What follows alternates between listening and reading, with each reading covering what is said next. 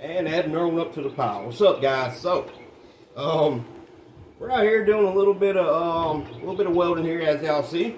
I've been in the need of some new trap stakes, and let me get this light out my way here. Yeah, but I've been needing some new trap stakes, guys, and since I'm making some, I figured we'd do a video showing how to make them, because these do get pretty expensive, actually.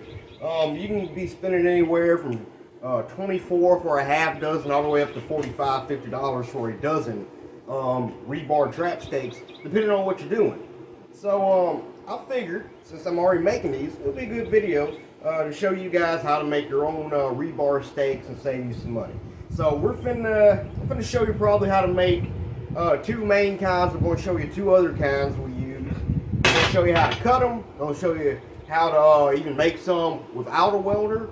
And yeah, so it's going to be pretty easy, pretty down to earth, probably kind of a quick video. So let me get my chop saw up and running, and let's get down here and start making some steaks. Okay, guys, so let's just talk about materials really quick. Okay, so when it comes to trap stakes, for most stuff, you know, everybody's going to be doing, you know, your coyote, your raccoon, beaver, possum, you know, whatever. Those general things are going to really use two main types of rebar. And when I say types, I mean sizes. So the general purpose, do all, you know, you get it and you can trap everything with it, it's 1/2 inch rebar. 1/2 inch rebar is, well, it's rebar, reinforcing rod, and a 1/2 inch diameter. Nothing to really say about that. This stuff is good for about everything, you know. Everybody from the lowliest possum trapper all the way up to wolf trappers use 1/2 inch rebar. You know, it's not ideal for everything, but you don't really have to worry too much if you set a 1/2 inch rebar stake on your fox set and a coyote comes. You ain't got to worry about them bending it up. So it is kind of heavy. A lot heavier than our other option, but again, doesn't bend, pretty good, pretty cheap. You can usually get a 20-foot stick of this stuff for under $10. You should not pay more than $15, depending on where you're at. And yeah, if you're going to be making your stuff out of these, for regular steaks, all you're going to need is a, what's this say here, a 5/8 steel nut, okay?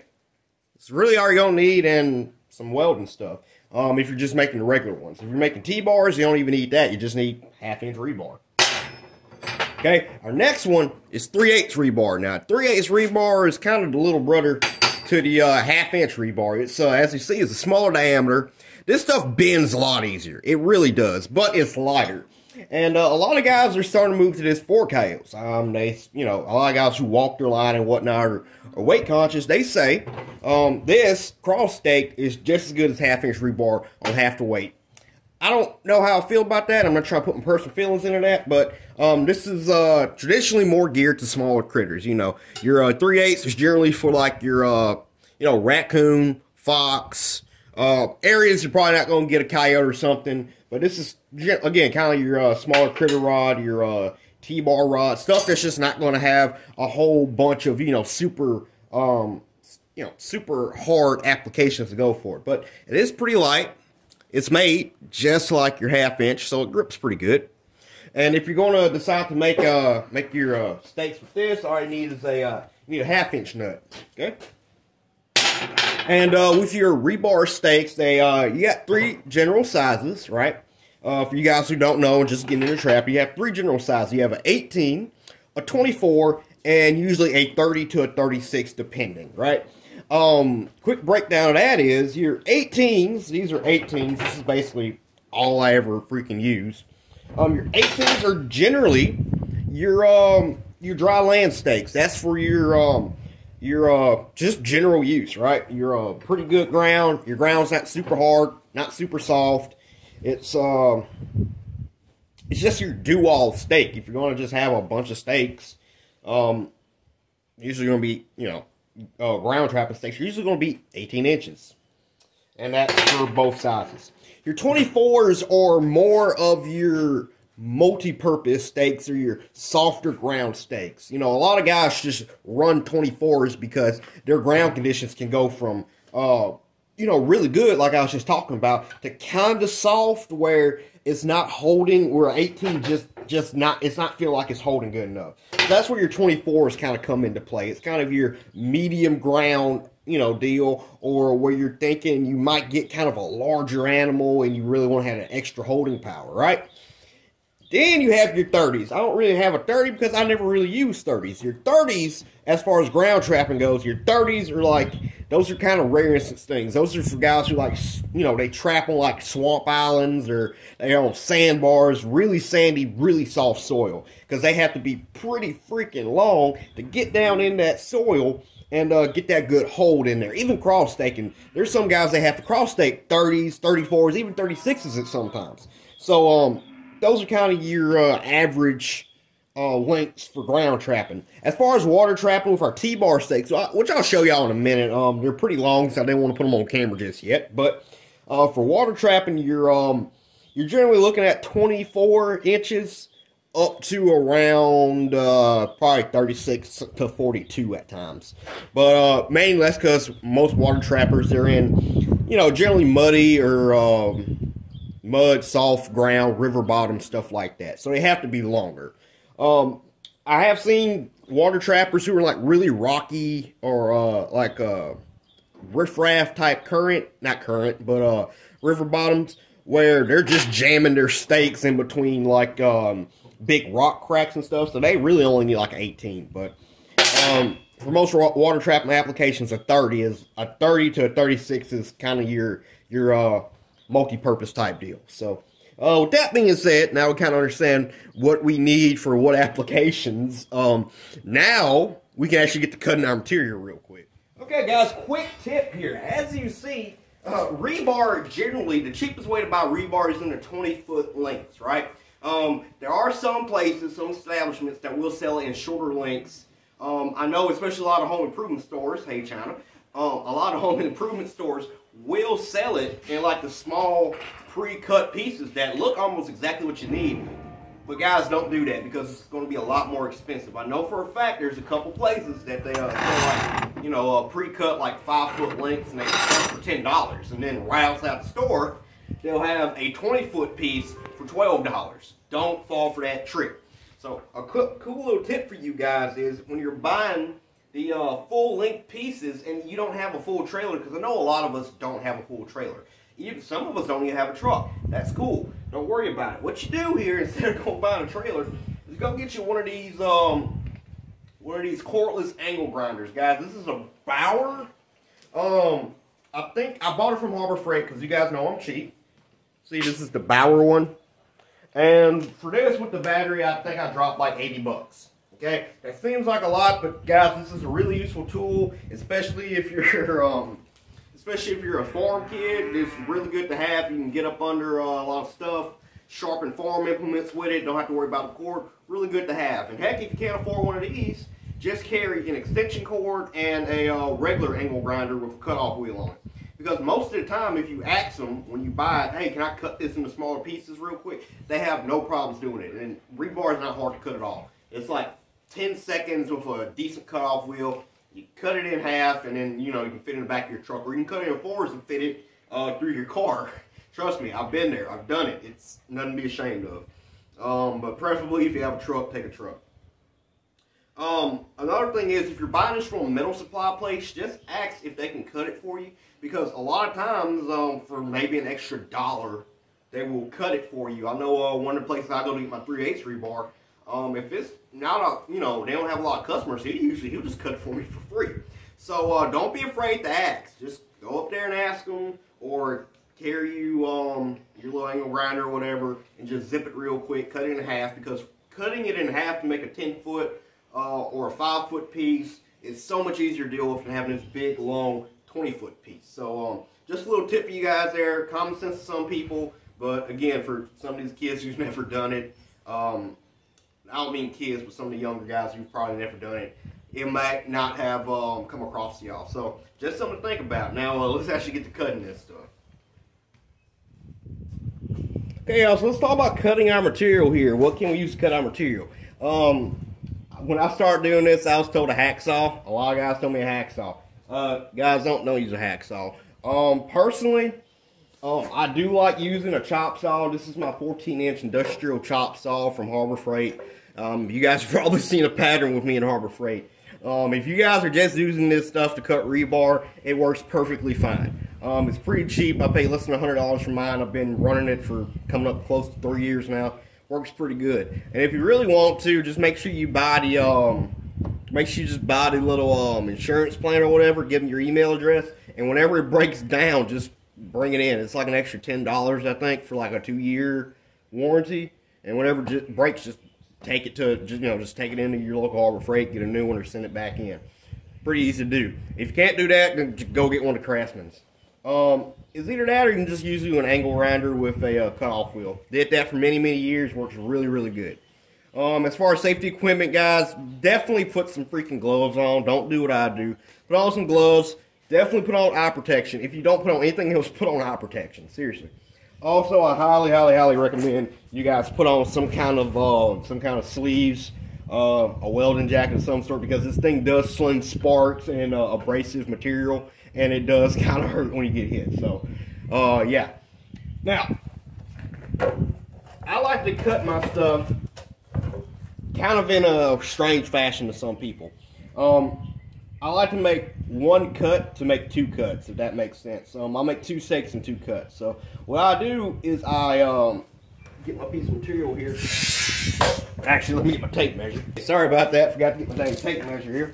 But the way I cut my material, if I'm using my angle grinder or my cutoff saw here, what I like to do is I like to figure out what size steaks I want. Okay, I usually end up making a bunch of one size, and I'll just cut out a bunch of those one day, and if I need some more, next day I'll make some more. But say I need a bunch of 18s. The easiest way I found to do this is say I need a bunch of 18s. 18 times 2, or doubling it, 18 times 2 is 36 if my math is correct, and you know, I ain't the best at math. What I'm going to do here is I'm going to measure out 36 inches, alright? Let me find my dang Sharpie here. Word of advice, guys, if y'all plan on doing how-to videos, make sure everything you need is exactly where it's at. Okay, but what I'm going to do is I'm going to measure out double what I need. So, I need an 18-inch steak, so I'm going to measure out 36. And then I'm going to mark it, right? Now I'm going to come back down halfway to 18. I'm going to mark that right here. There's a lot of ways you guys can mark this stuff. Some people like soapstone, some people like the scribe, some people like paint markers. Guys, I can get a pack of these Sharpies right here at the dollar store for like, you know, like $1.50. So I just use Sharpies. When they dry out, I throw them away. So yeah, I got my 2 marks here. What I'm going to do first is, the cool thing about these chop saws, they have this angular thing right here where you can move it to cut different angles. My first cut is going to be my long cut, my 36-inch or my 40, my 60, whatever. It's going to be my long cut. So that's going to be my first set of cuts. What I'm going to do is I'm going to go ahead and just leave that at 0. As y'all can see, that's set at 0 right there. Okay, I'm going to leave my first cut at 0. It's just going to be a flat cut, right? I'm going to go ahead and make sure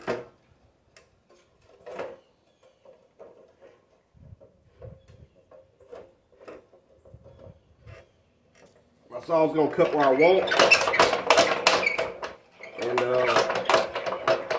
lock the old girl down. There it is.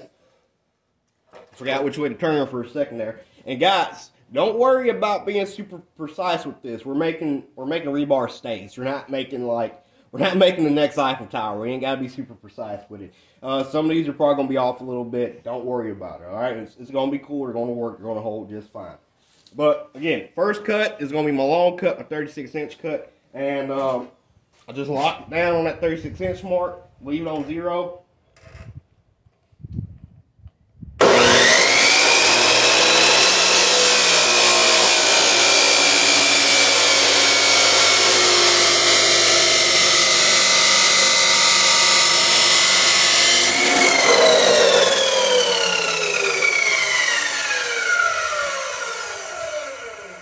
Alright, so that's our first cut. As you see, we got two flat sides. We got a flat side on one end and a flat side on the other end. This end was actually stuck in the dirt. I need to clean it up, but yeah, so that's gonna be our 36 one. And say I needed a bunch of steaks, or I was planning on making a bunch of steaks, I would go through and just cut a crap load of these. Like, I'll cut like 20 of them at a time, and then I'll come back and do what I'm about to show you now.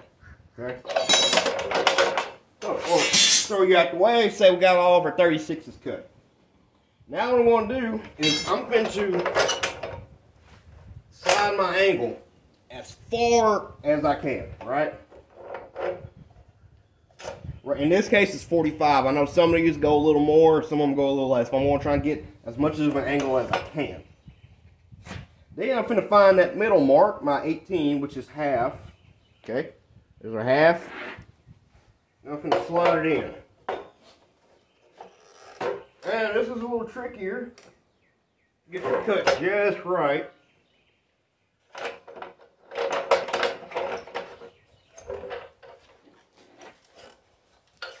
But by doing this, what we're doing is we're making the steak in. Now, a lot of people will cut these straight, and it's harder to pound in just a straight, round cut steak. Anybody who's done it knows it's kind of a pain to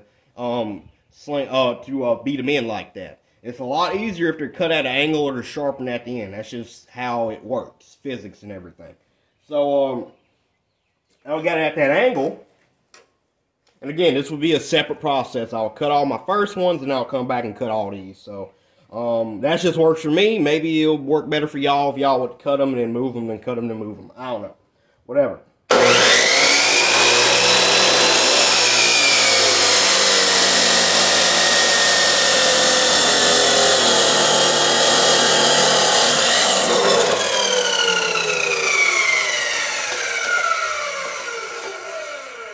Alright, look at there.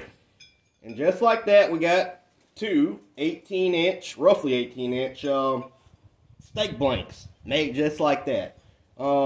As you see, pretty quick, pretty easy. Now let me do one real quick and show y'all how quick it is to cut one of these out in real time, right?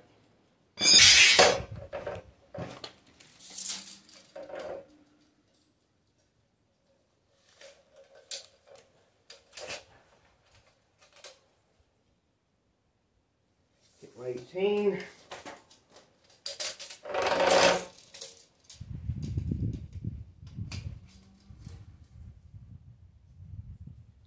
my 36.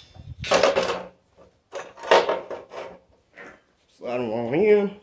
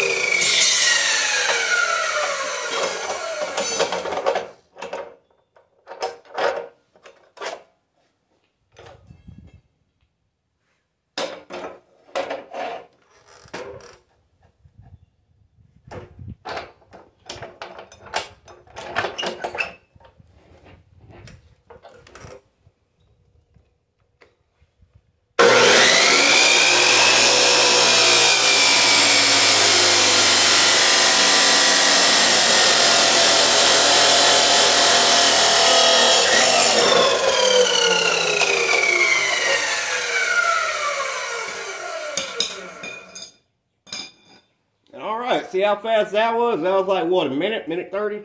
Would probably be quicker if I didn't have to worry about trying to get everything in the camera. But, yeah, that's how I do it with chop saw. And it's the same deal with an angle grinder. And I'm actually going to show you that real quick. Okay, y'all, so now I'm going to show you how to do it with an angle grinder. So, highly recommend getting a 4.5-inch angle grinder. Okay, I used a 4-inch for a long time, guys. But the 4.5 is just easier to find. Yeah, you have a wider variety of your discs for it, and it's just easier to get parts for them. This is the Chicago Electric. This is the, I forgot which one this was, but I've had it for about 3 years now. Works just fine for what we're doing. You don't need a super fancy dewalt or anything. This one plugs in, 110 power plug and all that crap. Works great. Only special thing you need is you just need to have a cutoff wheel, right? These are super cheap. You can get like 10 of them for like $5, I think, at Harbor Freight. Make sure you're getting a metal cutting one. Okay, see how it says metal right there? Make sure you get a metal one, because you do have masonry ones, and they don't cut metal as well. They're just going to end up wasting a lot of money because they burn up real quick. So get a metal one, and they zip through real good. So, quick tip here, if you're cutting the smaller rebar, this is some 3/8. I'm about to make some T-bars here. Make sure you your cuts are close to your vise, okay? You don't want to really cut this on the ground because this will bounce. You can end up breaking these. You can, I've done it many times, but it's better to have a vise or something. And make sure your cut is pretty close to your vise, because if it's not, you could end up, this will end up bouncing on you. It could end up catching your wheel, breaking your wheel, and you can get hurt. So anyway, we're making our long cut. This is at 60. I need 230, so we're making a 60 cut.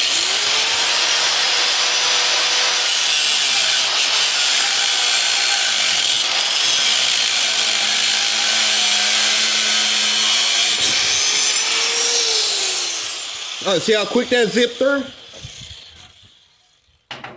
Rebar is just a little, a 1/2-inch rebar just takes a little bit longer. So we're going to move down here to our second cut. This is going to be our 30 cut. Now here's the reason I kind of like the angle grinder a little more. I can get some deeper cuts with these.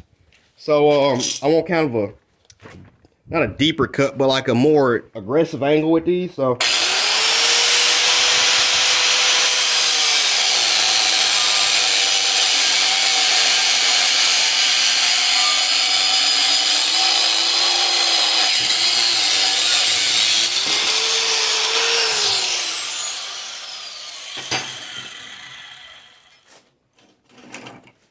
alright, and there you go. We got ourselves 2 30s.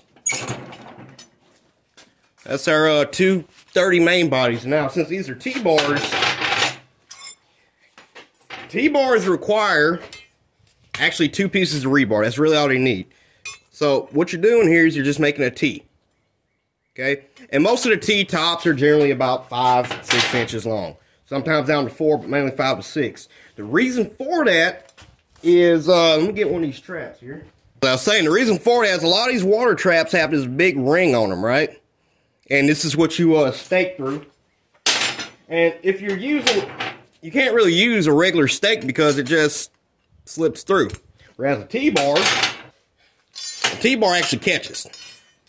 See, it can't get over that little T right there. Okay, and T-bars, they're usually used for, T-bars usually used for holding your conibears in place. And conibears have those same rings. They're used for the top ends of drowning rods. Generally water trapping in general, right? You do not use T-bars for land trapping. So to make your T-bar, all you need is, like I said earlier, you need 2 pieces of rebar. You need a straight, you need a T. Another reason for a T-bar is a lot of times with those drowner sets and other water sets, these have to be pulled up to pull your animal back in. Or they have to be pulled up in general to retrieve your set. So with these, it's a lot easier to just grab on like that, pull it up. Also, is you can't push these all the way down with your hands because of the water depth sometimes. So with this flat top, that flat T-top, you can put your boot on top of that and just stomp it in the mud. And not have to worry about puncturing your waders or your hip boots or whatever. Whereas if you're using one of these, if you do something wrong, this can go through your boot. So that's another thing about T-bars. So we're just going to go ahead and cut. What was this? About 5-inch? Yeah, about 5 inches. Go and cut 5 to 6 inch top T. And again, you cut a bunch of these. You cut a bunch of your main ones. And then you'll weld everything together. So yeah, we'll do that off camera. I think you guys get the general gist of everything. I decided to film it anyway. So what we're doing here is we're just cutting the tops for our T's. I'm making mine 5 inches. That's just how I make mine. You can make them longer. You can make them shorter. Just whatever works for you.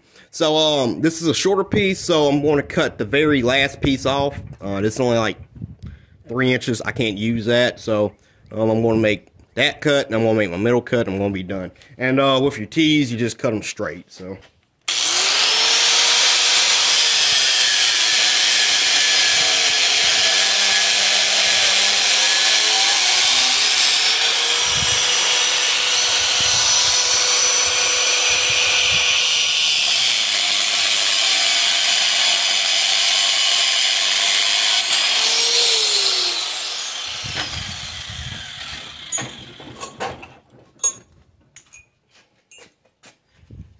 And there you go. There's our two tops that are going to go on our T-bars.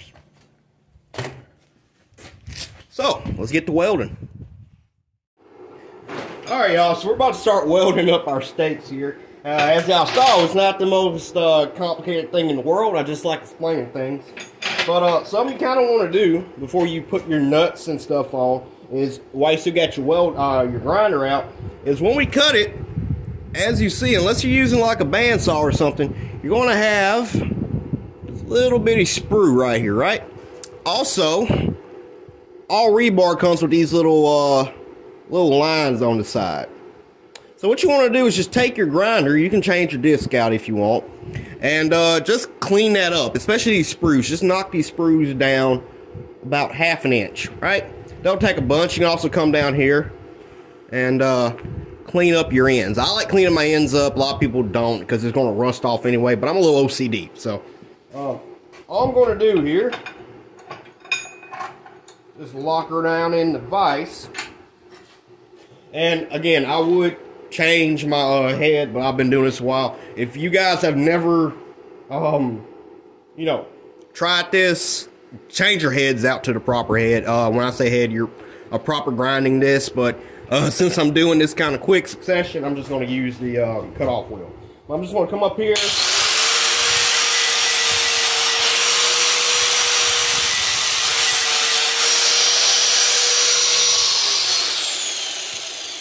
Knock that little sprue off, and I'm going to come on the sides here. I'm going to knock these little side fins off because our steak nut here, you know, because the threads on the inside, it won't go over just perfect. Okay, you can knock these on, but we actually want about, if I can show you here, we want about this much steak, just this much rebar sticking above our nut. And I'll explain that in a second, but we want about that much. So we're going to come on the sides here and knock those little sprues down a little bit.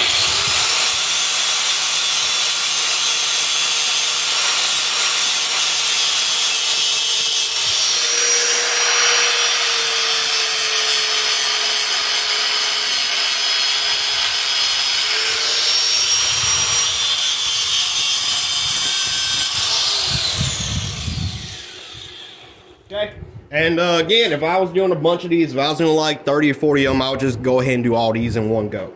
But now, as you see, that nut goes on. A little tack hammer here.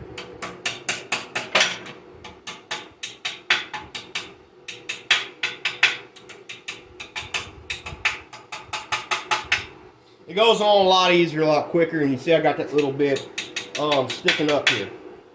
Now, another trick you can do, if you want to avoid, you know, being around with a tack hammer like I'm doing, get you a piece of small pipe, about 1/2 inch pipe that'll fit right over your rebar. And when you're doing this, you can just slide that pipe over and just whack it straight. And it will basically center up on, it'll basically center up properly. So, I didn't have any, again, this is the first time I've had to make some steaks in a while, so I couldn't find my whacking pipe, but that works pretty good. So now, if you have a welder, what we're going to do here, actually let me move the camera in closer. Now that we got our steak, our nut the way we want it here, and I'll explain why we did this again a little bit. We're going to go ahead and weld the top point. Now you can go on the bottom, especially if you're not super sure in your welds. Go around the bottom and weld it too, but what I'm going to do is I'm going to take me a 6011. If I can stop dropping my rod here. I'm going to take me a 6011 here. I'm running 60 amps. I'm just going to burn around. Okay? You don't even have to burn around. I just like doing it because it helps me practice my welding. But really, you can just do a good tack here. Really burn them in. Do like 4 tacks and that's it. But I'm gonna burn it in real quick and get back with you on the camera.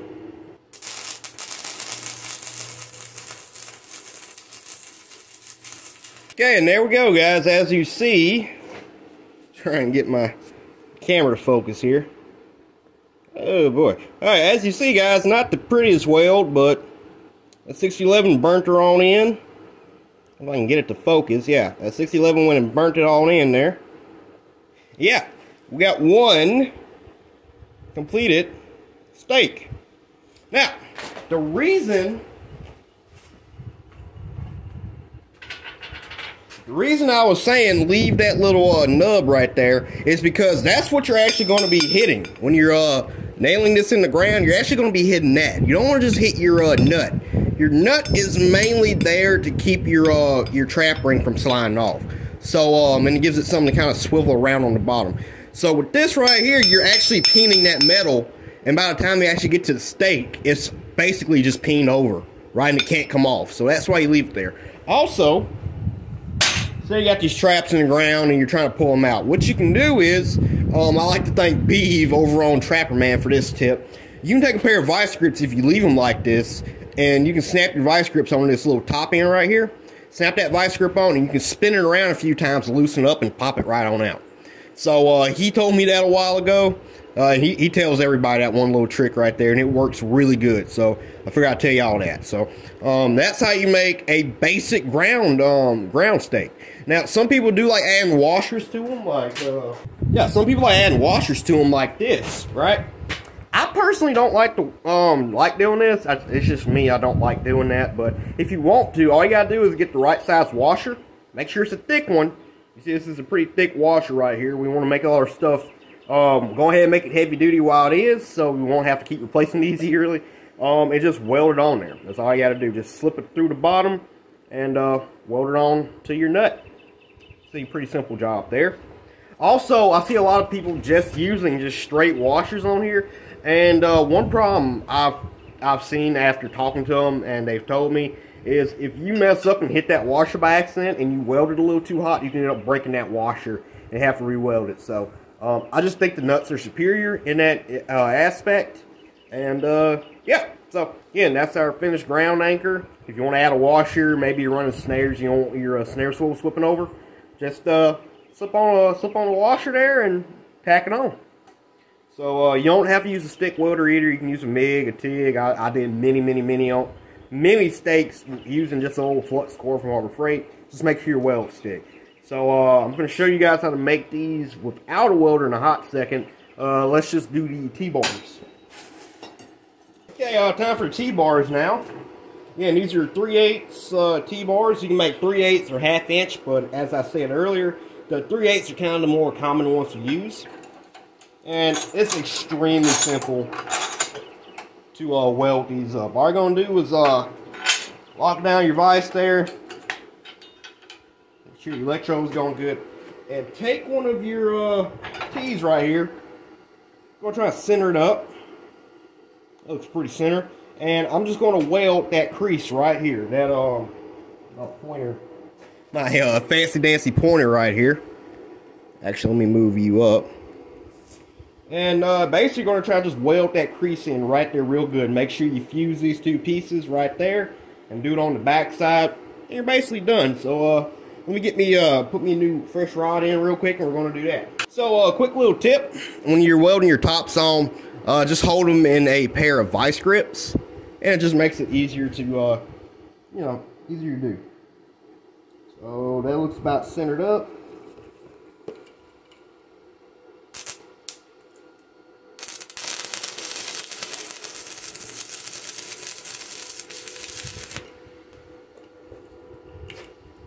Okay, burn it in pretty good right there.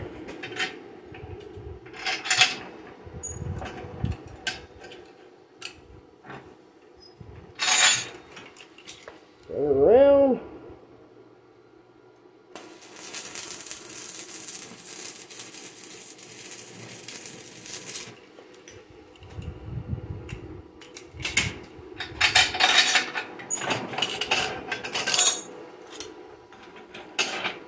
And there you go. As you see, this is actually kind of not right. I didn't really center it too good, but you guys get the gist of what we're doing here, I hope. So that's how you make your T-bars. And now, I'm going to show you how to make these. Well, at least to make your ground anchors without a welder. Okay, guys, so now I'm going to show you how to make these stakes. Really just your ground trapping stakes. You cannot make your T-bars really effectively without either a forge or welding. Okay, you can make them with a forge, but you're going to have to like bend them over and then bend them back again. You can do it, but it's just easier to weld them. Another tip for you guys, if you guys really need some T-bars, especially younger dudes, go up to your local Votech or whatever and just have all the pieces cut out and just show them, hey, I need you to weld these little pieces on top of this piece of metal. I just need to weld them all real good. They ain't got to be pretty. And a lot of times, the Votech teacher, the welding instructor, auto body teacher, whoever's welding, they'll let one of the students come do it for you.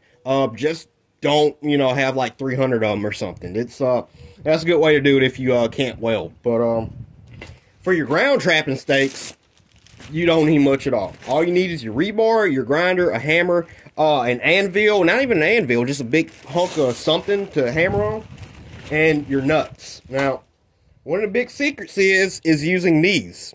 Now, what is this? This is the same nuts we're using, the same 5/8 nuts or 1/2 inch nuts, depending on what size rebar you're using.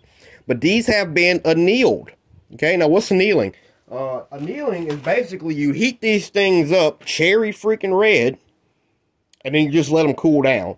And what that does is it makes these super soft. Well, not super soft, but it gets them a lot softer, and you can just hammer these on, right? You can just slide these on and use your hammer and anvil to basically just crimp these on like a ferrule on a snare. And I should be showing some video like right over here or whatever of how I did it.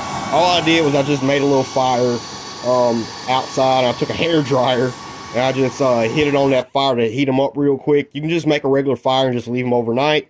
But get you a good coal bed going and throw a bunch of these on a fire and, you know, just let them heat up like this. And they're going to be super easy to crimp on. You don't have to do it like this. You can just use regular nuts. But I found it when you anneal them, it just makes life a little easier. So, as you see, took my grinder and grounded those fins down. So I can just slip this on a little easier here. Cool thing about this anvil, it has this hole right here, and I can just tap it down through this hole till it stops. So we're going to slide that down like that. Kind of trying, again, my OCD's kicking in, so I want to make sure it's kind of straight.